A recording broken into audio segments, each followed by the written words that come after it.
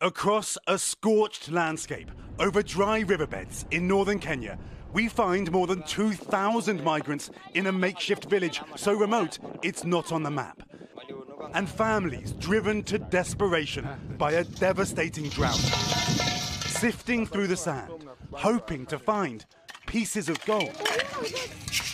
18-year-old Olivia came here 7 months ago. Did you find any gold this week? No gold this week.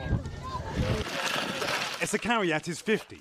He arrived in July, hoping to feed 5 children. How often does he find gold? After 5 days. After 5 days? Yeah.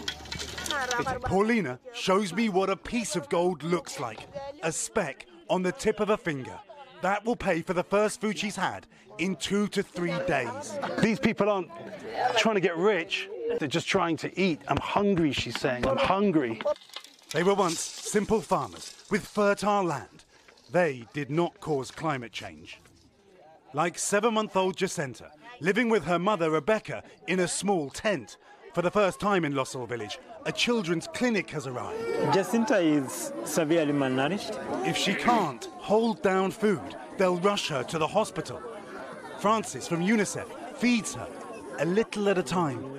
So he has good appetite. It's good news. Yes. You look happy, you're smiling. Yeah, I look happy. I feel like the baby has good potential of getting cured. But fueling the crisis is the war in Ukraine, hitting supplies of staple foods. And UNICEF says inflation is impacting even operations like this. This peanut-based paste is almost miraculous in the way it can help children survive that most deadly of malnutrition. But the prices of this have skyrocketed as well. Tonight, there is little time left to save the lives of children like Jacinta. Millions are growing up on the front lines of this climate change crisis, an emergency unfolding across East Africa. Keir Simmons, NBC News, Lodwar, Kenya. Thanks for watching our YouTube channel. Follow today's top stories and breaking news by downloading the NBC News app.